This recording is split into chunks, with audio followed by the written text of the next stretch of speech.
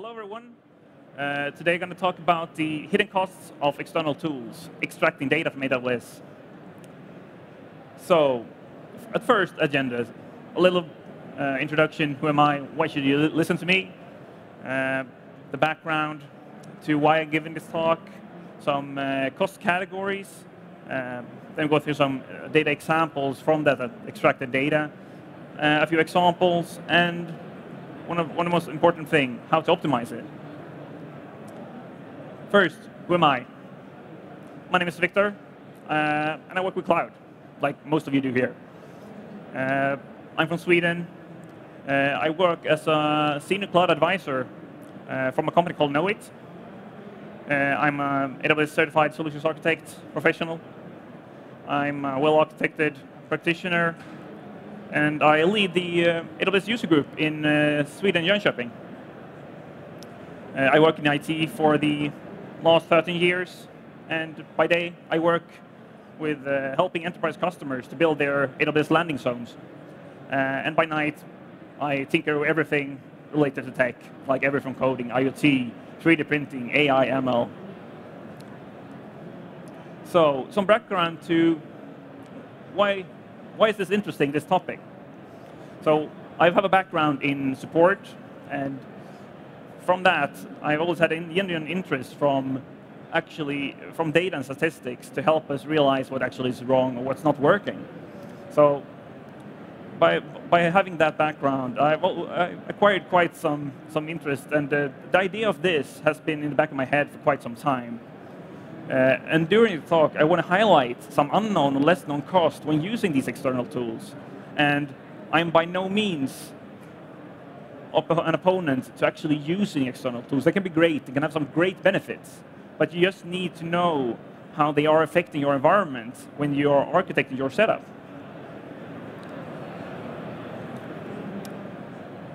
If we then move into the cost categories, I've divided them into 3 different categories. First one, your workload.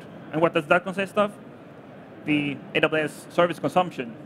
Things like EC2, RDS, Lambda, DynamoDB, all the parts that actually is running your actual workload. And then we have the AWS native tools. Some of them are included and do not add any additional cost of usage, and some do add some costs. These are things like CloudTrail, CloudWatch, those types of native tools. Then we go to the external tool. What's the cost for an external tool?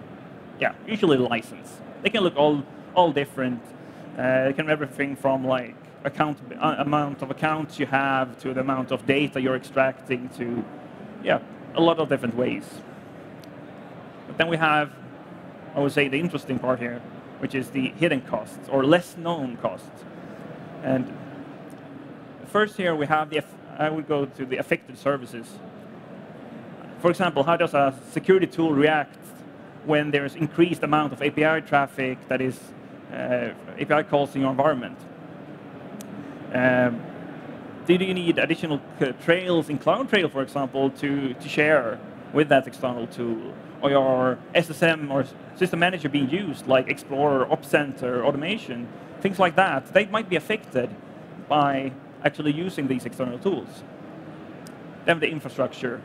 Do you need to add some things within your infrastructure in order for you to actually make this work?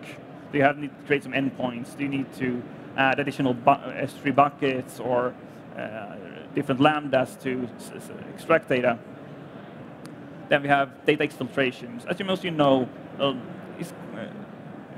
ingesting data into AWS is usually not that expensive. It's when you want it back out. Serving that data to your customers, that's usually when the costs start to occur. And then we have API calls. Some calls, yeah, they are free, but not all of them. Some of them most definitely aren't. So, and we will explore those API calls in those later slides to some examples for the ones that actually do cost something. Then we have data categories. I would say that this is like the data categories that the different type of tools would be interested in. So if we start by the different type of security tools, we have, for example, security tools, we have monitoring tools, we have asset scanning tools. And if we start then by what type of data would the security tool be interested in, what type of would a monitoring tool be interested in, and same thing for asset scanning. And as you see here, when it comes to security, they might be interested in CloudTrail to get what's happening in your environment, to act upon that, to alarm, for example. For CloudWatch, for analyzing logs. GuardDuty, some of them have integrations with. They might be redundant in some cases to use both that and external tool. You will see that as well in later slides. And then we have like AWS config and Security Hub. And then we come to the monitoring. Usually it's CloudWatch, that's an interesting one, and then Lambda. And one of the reasons why I'm mentioning Lambda is that it might be used for actually serving data, or when you have a sidecar file or things like that. Sidecar solutions for that, for sending the data further. And then we have asset scanning, which is basically a tool for creating inventory of your different resources, and so you have that for different purposes. And those usually does just API calls, and in some cases using Systems Manager to actually go into the different EC2 instances to actually, scan the assets on those hosts as well. All those different tools have an impact on your environment and might affect the other tools. So an asset scanning tool might create extra work for the security tools, both internal and external ones.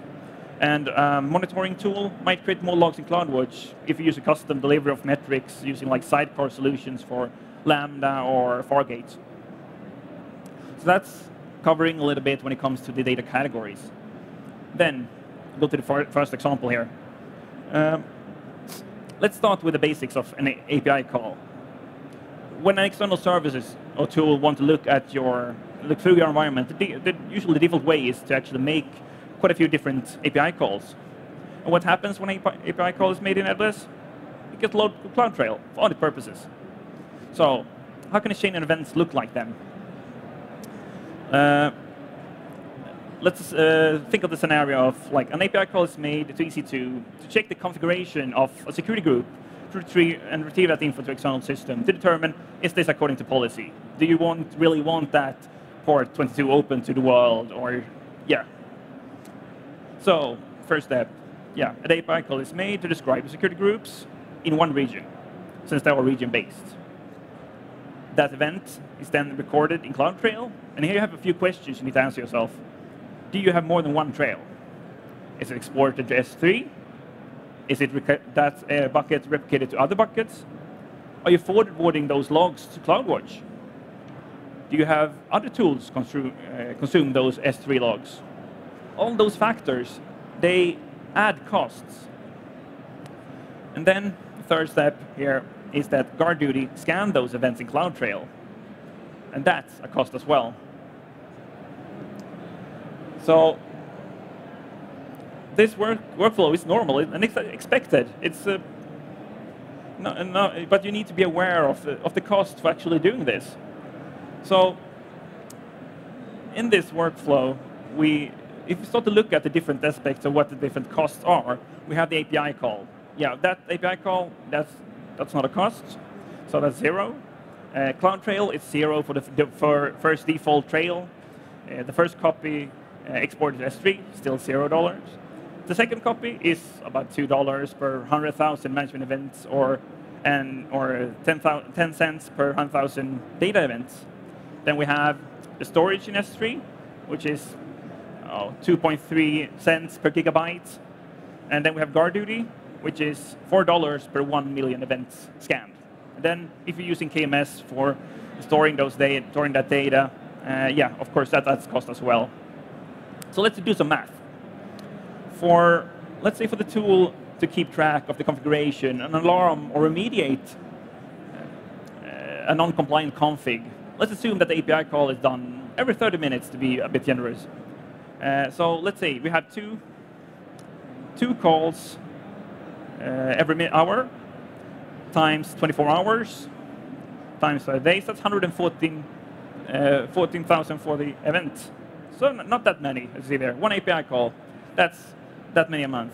So, but the thing is, when you start adding those up, you, for example, in one of the examples I've looked through and worked with is that we do 250 different API calls each time.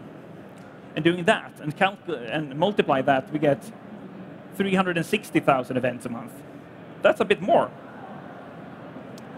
So when we do that and we start to add those costs within this, it actually gives you a cost of, yeah, a little less than $1.50 a month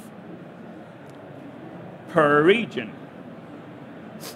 And then we say, then the default regions in an environment, in an AWS account is about 17, plus minus a few when they release new ones. But here we have, so we multiply that with 17 of these regions, which gives us $24.50 a month. That's still manageable, not that bad, but that's on one account level. Let's say that you have an enterprise environment like with 500 accounts, and you start to multiply this by 500. Let's give you $12,000 a month just to get the data out for the tool to actually be useful. That's a bit more. And that's on top of the license cost, of course, of the external tool. So if you go to the next example, we're going to look into CloudWatch metrics. And this is for, I can ask a question, who here is working with hundreds of accounts in an enterprise environment? Yeah, a few. So you should know the struggle of adding cost up. For the second example, we're going to look into monitoring tools, more specifically how the cost of CloudWatch actually is affected. So you've chosen to implement a great new external monitoring tool that gives you some nice graph and insights to your workload. Awesome. But then you realize that you're still getting billed for CloudWatch, even though you're not stopped using it, because you're using your external tools. Yeah, why? Yeah, of course. Part of the data that the external tool is using is highly likely it's being fetched from CloudWatch, because that's where the metrics for the different services are stored. And that's usually done by using the get metric data and the list metrics API calls. And these have a cost of 1 cent per 1,000 metric requests. In a normal utilization account I looked into, you can find over 100 different metrics. So to make it easy for us, we're going to do some calculations based on that. Each metric data request can include 5 statistics, and so you can limit that down to 160 calls. And how often do you need to do update those values? CloudWatch retrieves metrics every 3 to 5 minute intervals, and make it easy to, let's say, every 50 minutes, so 4 times an hour. So 160 calls, 4 times an hour. Sorry, I forgot this one. Quite simple layout here. But when you start to add those up, you have your 4,800 calls per month per account. And for one region, that's $4.6. Not bad. Multi-account region, same thing here, $78. That's a bit more. But using that information, like, can you guess how much that is when you start adding up that with a 500 account again? That's a lot for fetching metrics. So if you then look into optimizing, here's the interesting part. One thing is always evaluate the additional cost from using that external tool. So you are aware when you start using it, like, this is how much it will actually cost us. So you don't get a shock after the first month when you got your AWS bill that has increased after actually adding an external tool. So, and discuss that with your supplier. And how can we optimize this in a way? Do we need to fetch all that? Limit it to regions that you're using. I've been working in setups where you have some accounts who are multi-region, some are single region, but most of them are actually just a few base regions that they are using, like 4 out of 17.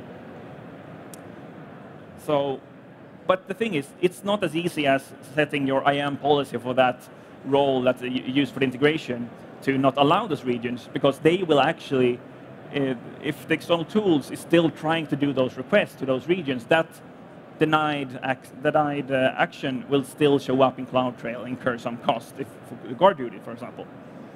So you should talk with your vendor there to see, can we limit it to certain regions we actually are using? Then we have reducing the frequency of those requests. How often do we actually need that data? If you're using a security tool and we're using it for compliance purposes to see how is our security posture and not for actually alarming a security event, then you might not need to do it more than once a day, because who actually is looking at those reports more than once a day? Highly unlikely. And for example, for monitoring purposes, you can as well fetch time series of data, so you don't need to do it every 5 minutes in order for you to actually get the data. A high resolution of that data. Then we have provide data using, for example, S3. See if you can find different ways to actually give that data to the external tool. Can it be combined into a file, put it to S3, and they can actually fetch it from there, instead of they making thousands of API calls to fetch that data. That might be a solution. Then, most importantly, don't collect more data than you actually need. Like with the example of 800 metrics, I doubt that there's many accounts that actually use 800 different metrics, but they are what's available. For example, if you're using mostly S3, Lambda, and so on, those are the services you might want to integrate with external tools to fetch that information. Otherwise, you'll have data that is not used and just incurs cost to you.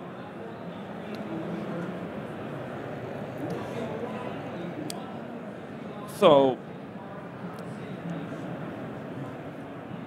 this is actually what I have for you.